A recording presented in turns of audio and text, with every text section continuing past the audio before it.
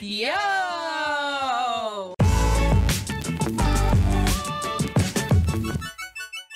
Howdy ho world, my name is Kat. My name is Daniela. We are just a couple nerds, and this week we're here to bring you a wonderful video of our favorite movies. Well, okay, not our favorite movies. We have gathered collectively a list of 10 movies that we think you have to see. If you watch them, please let us know what you think. It's always great to hear people's thoughts on something that you really enjoy. So please, whether they're good or bad, let us know your opinion. We each chose 5 movies, and in no particular order. Yeah, we're gonna go ahead and we're gonna tell you all about these movies and hope that you love them just as much as we do. So the first movie that I chose on my list is the movie that's called Apocalypto. It was directed by Mel Gibson. It's a movie just about like Mayan civilization right at the height of its time, and everything's very authentic in culture. They speak in like native tongue.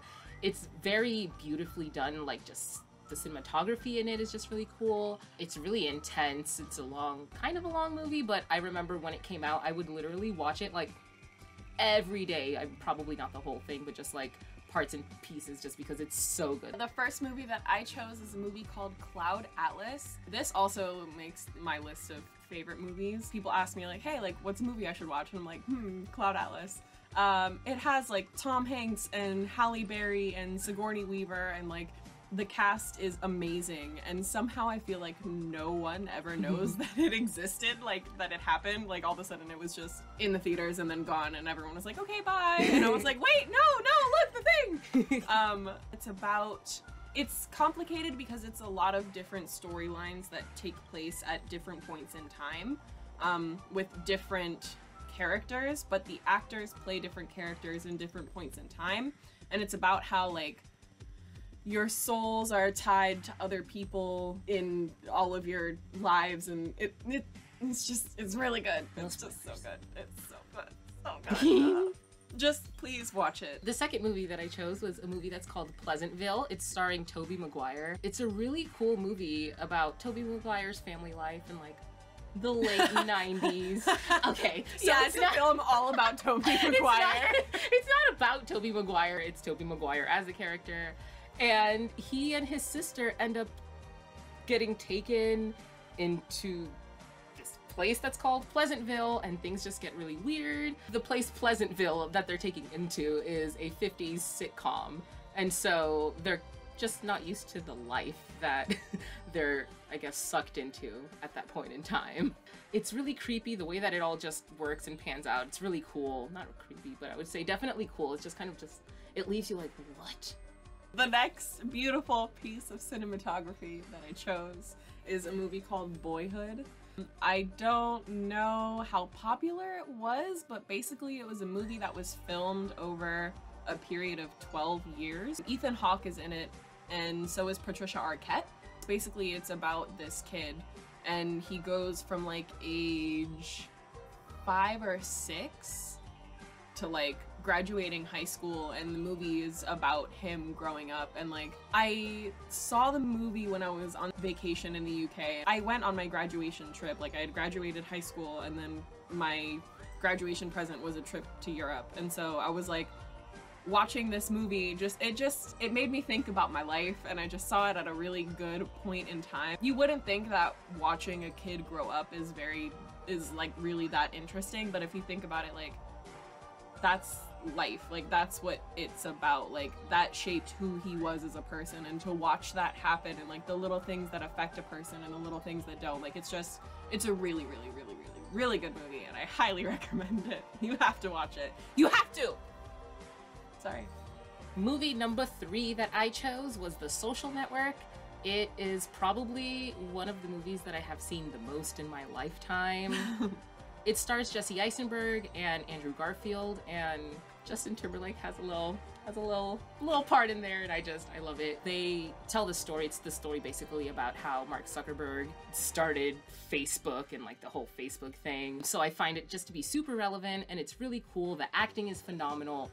I quote the movie not out loud just because no one ever watches the movie. Like, no one has ever seen the movie, but literally all the time, I just have like flashes in my head of me yelling at people all of these things that they say in the movie, but I'm never, like, I won't say it out loud because no one would know what the what I'm talking about.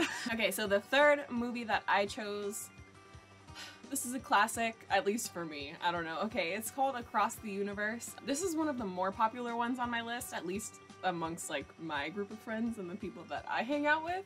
It's a musical, but it's a musical containing nothing but Beatles songs, and if you know anything about me, that's everything I've ever wanted in my whole life. Jim Sturgis and Rachel Evan Woods, something like that. It's such a good movie. It takes place in like mid to late 60s, and it's just a story of these people. It's a fictional story, but it's so well done. Like, the cinematography is beautiful. It does have like a bit of that like trippy 60s 70s vibes, and of course the Beatles music is just like the best soundtrack to anything ever, and they cover everything so well. The fourth movie that I chose was 127 Hours. This movie was probably one of the coolest movies that I've seen. So the movie stars James Franco, and it's him as this guy Aaron, and Aaron is basically just traversing through the desert, and he gets stuck for 127 hours in a ditch, and it's just him and his camera. In a way, it's done as just like a one-man show, because it's just like this guy having all of these issues being stuck, but also like, you know, it goes through him having flashbacks and like, man, how did I get here type thing. So it's super cool. I saw the movie a couple of years ago when it came out, and it's still one of the coolest movies that I have seen in a while. So this, when people ask like, hey, like, what are your, because I'm a scary movie buff, like I really like scary movies, like horror films, suspense, like all of that, give it to me. I'm a little bitch, like I'm gonna jump and scream at everything, but I love it, it's fun. So people always ask like, what are your favorite scary movies? And this one always makes the list. It's called Orphan. When it came out, got it on DVD, and every friend that came to sleep over at my house, I was like, hey, wanna watch Orphan? And they'd be like, yeah, sure, I haven't seen it. I'm like, great. Like literally watched it like 8-10 times, like 10 sleepovers in a row, and all of my friends were like, chill. It's just about this girl that gets adopted from an orphanage, and she ain't normal. A1 creepy. I don't know, the jump scares do get you, but like the plot itself, it's just like suspenseful and nice and creepy, and like that's what I look for in a good thriller film. That's always so important in horror movies, because horror movies are always just so boring. Like, yeah, like, oh, here, boo, it's just me walking through a hallway, but I'm gonna play some creepy music so you feel scared. No, like, give me creepy children, and that scares me. Yep. The last movie that I picked was movie number 5 that I chose was Donnie Darko. It's one of the coolest like spookums movies. Spookums. But like, without it being like a scary movie, it's a psychological thriller. Yeah. And so you just really have to be paying attention to everything that happens, but it just kind of leaves you with the feeling of like, what the fuck just happened? And like, I've seen it like maybe 5 or 6 times, and every time I'm just like, dude, what? Maybe Jake Gyllenhaal's in it. He does a phenomenal job just being Donnie Darko. 10 out of 10 would recommend. So the last movie that I chose is another musical. Surprise, surprise, you're dealing with me, whatever. It's Moulin Rouge. I literally have loved that movie ever since I could watch movies. Baz Luhrmann, I love his work. Nicole Kidman and Ewan McGregor freaking slay. Like, they slay. They do the soundtrack, they actually sing the soundtrack, like, they actually sang the songs. It's about the Moulin Rouge in New Year, when it turns like from 1899 to 1900, and everyone's like, oh my god, things are about to get new and crazy. Bing bing. I know that we said we were only gonna choose 10 movies, but there was also a movie that we decided to be number 11. A movie that made honorable mention is a movie that's called Enter the Void. It's really trippy, it's really weird. It's a movie that follows the story of this American guy who lives in Tokyo, and the movie's really interesting because it's shot from first-person point of view. Yeah, it's like you're playing like a first-person video game. Like, you are the guy who's doing DMT and like tripping out When I first came across the movie, I saw it and I was like, that's really weird. And it wasn't up until maybe a few months down the road that I realized that I really liked it. And it's just because I would constantly catch myself like, man, I really want to watch Enter the Void again. And it's just like watching it over and over and over again. It has a lot of different layers of depth, and it's just different layers of depth. And death. All of it's really weird and I really like it. It's just another piece of very interesting, very creative, like someone really took time to write and execute this in the way that they did, and honestly I really enjoy it. The good thing is that movie is on Netflix. I don't think any of the other ones are, but that one most definitely is. That's how we watched it, unless Netflix sucks and they took it off, but it should be there. Alrighty guys, thank you so much for watching and listening to our opinions on things that are very important movies that matter. Yes, true. No, we just recently got to thinking, like, there are just movies that I find come up in conversation and enter my brain all the time that I want to talk to people about, and if they haven't seen them, I can't talk to them about them, and I can't tell them how amazing they are. I mean, I can, but they won't understand it.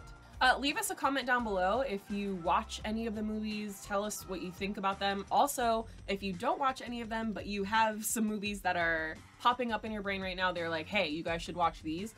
Please send us those. Let us know. We always want to watch more things. We always want to consume more media, especially if it's good and we haven't done that yet. Don't forget to hit the subscribe button that's in Daniela's lap. It's right down here. Hello. Because we have a lot of more fun things that we're going to share with you guys, and if you don't subscribe, you're never going to know how much fun we're having. Also, throw a thumbs up because Daniela wants a good thumbing on the video. Kat wants a good thumbing too. We both deserve a good thumbing, don't you think? Alrighty, you guys. We are clearly just a couple nerds. We will see you here next time on this channel. Bye, guys! Goodbye. Well, hello, I'm Hi, back. guys. I'm here.